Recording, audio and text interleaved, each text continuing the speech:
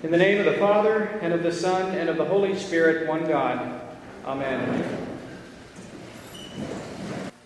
This morning's readings are like the readings that occur as we approach the season of Advent. The season of Advent, of course, is the season of Christ's coming. Both the commemoration of his first coming in the birth of Christ and a looking forward to his second coming in power and great glory. And so a lot of the readings are apocalyptic in origin, which I suppose for some people is appropriate on the heels of a presidential election.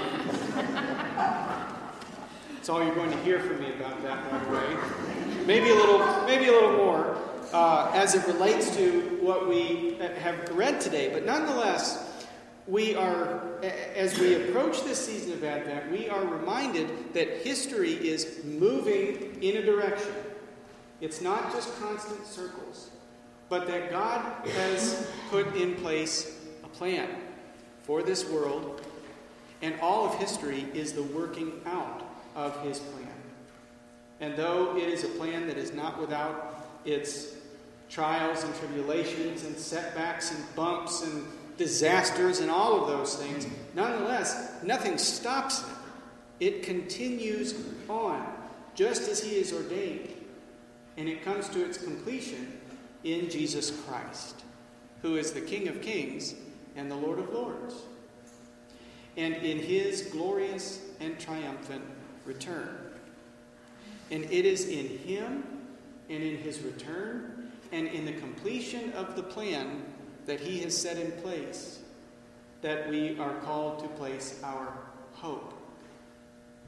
We sang, we prayed about hope in the collect for this morning. Blessed Lord, you have caused all holy scriptures to be written for our learning. Grant us so to hear them, to read, mark, learn, and inwardly digest them, that by the patience and comfort of your holy word, we may ever hold fast the blessed hope of everlasting life. So we are called to hold fast this blessed hope, and that it comes to us through the learning that we have been given through the Scriptures. I'm reminded of that little Sunday school song that everybody knows. Jesus loves me, this I know, for the Bible tells me so. It's easy for us in our maturity and sophistication to laugh at such a simple little song, but I suggest that it holds the key to understanding the collect that we just prayed. For the song tells us two things. One, that Jesus loves us, and two, we know this because the Bible tells us. And our collect prays that as we engage God's word, that we would hold fast to the Christian hope. And what is this Christian hope? It is most simply that Jesus loves us and has a glorious plan for us and for this entire creation. And so there you have it. Jesus loves me, this I know, for the Bible tells me so. If we look in the dusty basement of the Book of Common Prayer, called Historical Documents, and probably few of you have looked at it because the print is so small that nobody can read it, but we find these old statements of belief, one of which is called the 39 Articles of Religion. The 39 Articles are sort of Anglican foundational belief statements that came out of the Reformation period. And Article 6 states that the Holy Scriptures of the Old and New Testaments are the Word of God and contain all things necessary to salvation. What are these necessary things? Well, the Bible is the record of God's dealings with humankind. It is the Word of God written. God speaking to us through human authors. And it tells the greatest love story in the world. That of the God of a people who, in spite of their efforts to get him to do otherwise, stubbornly loved them and made provision for them to be his people. Even as he exercised great and terrible judgments upon them, he was not doing so to destroy them, but to refine and purify them, calling them to repent and to come back to him so that they could be his people and he could be their God. And the great climax of this story is when God finally unfolded the final part of this revelation, when he would empty himself of his glory and majesty and come down to us as one of us. This God-made man would not only take our human nature upon him, but would also take all of the rebellious and sinful acts ever done. He took that upon himself, and he bore that on the cross, bearing the weight of judgment and separation from God that those sins cause. And because of that, we can, in Jesus, be joined to God forever and be called his children. And the Holy Spirit is sent to each of us as the gift of the Father to seal us in this relationship and to guide us into all truth. This is the hope to which we are called as Christians. This is the hope which the Holy Scriptures were written to nourish within us. The hope that it is not up to us to move things forward in God's plan. The good news is that in a world torn by wars and conflicts, one day the King will return and make all things right. And the justice for which we so long and fight now will become an accomplished fact and a permanent feature of our world. In a world where hunger and poverty dominate the lives of so many, we have the great hope that a king, our king, will come and eliminate hunger and need altogether. In a world where we look in the mirror and wonder how it is that God could love somebody like us, it's a great hope to know that in Christ, God sees us and loves us not only for who we are now, but for who we will become in Christ as he works his will and his plan in us and through us. This is hope, and hope is a precious commodity these days. Again, to wander into dangerous territory, all you have to do is read the paper or look on the internet or watch TV, and you discover that in the event of this latest election, you have people who are filled to the brim with hope, but you also have people who have lost all hope, it seems. And as Christians, we must live together in the midst of that and all recognize that ultimately our hope and our trust is in no man or woman of this earth, but in the God-man, Jesus Christ, who is the King of kings and Lord of lords. Hope is a precious commodity these days, and the letter to the Hebrews even calls this hope an anchor for the soul, firm and secure. In these treacherous times, we need to know where to go in order to find this hope. Otherwise, we might be led astray, just as Jesus talked about in today's gospel. For many will come and say, "I am he," and the unsuspecting and untaught will go running after them. The Bible is the wellspring of that truth and that hope, for in it we read of the God who loves us.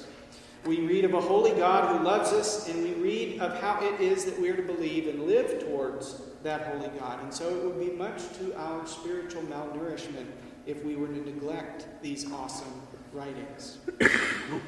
The collects prays that we might hear, read, mark, learn, inwardly digest God's holy word. The instruction and hope that the Bible imparts to us is only available to the person who would do these very things. Just as a Christmas gift is useless to the one who never unwraps it, or the meal is useless to the one who never eats it, so is an unopened and unread Bible. The Word of God will have no effect in our lives unless we attend to it carefully. Now, hearing it in church is vital and a foundational, for the Bible really is the book of the church. But the church is also the church of the Bible, and she submits herself to its teachings. So it is that we who are the church's members are called to engage in the reading, marking, and learning of these holy books, that we may hold fast to the hope that is found within them. And we not only read, but we inwardly digest, just as we eat food slowly and carefully that it may break down properly and nourish all of our body. In the same way, we slowly and frequently read and ponder the Scripture, that it may seep into our souls and nourish the depths of our intellect, our will, and our emotions. If we are faithful in this, we will be strengthened by the hope that is in Jesus Christ. And there are a million different ways to do this. Where do we start? Where do we begin? Well, just start with Genesis and read all the way through. No, don't do that. It never works. It does occasionally. It never worked for me. The church even gives us guidance in that as well. The daily offices of morning and evening prayer contain a calendar for reading almost the entire Bible through in the course of a year. And so it gives us a wonderful opportunity not to have to ask the question, well, what do I want to read today? Because the calendar is laid out there for us, and it gives us this broad exposure to the Word of God. And we don't have to randomly pick what it is that we read.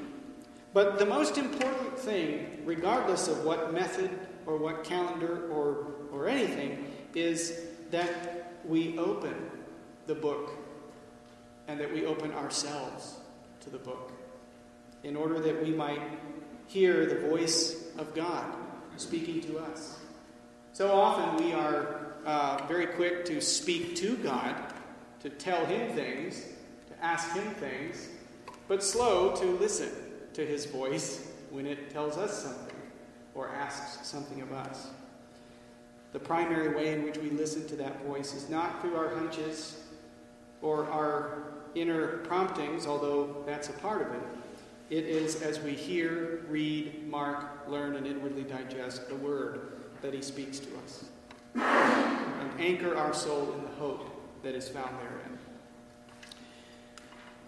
A typical Episcopalian story is told, and I'm sure I've said it before, but it bears repeating 100 times because it's a great story of the old man who was a faithful member of his church his whole life. He never missed a Sunday. He always went to the liturgy. He loved the services of the church. And on his deathbed, he realized that he was about to go meet God.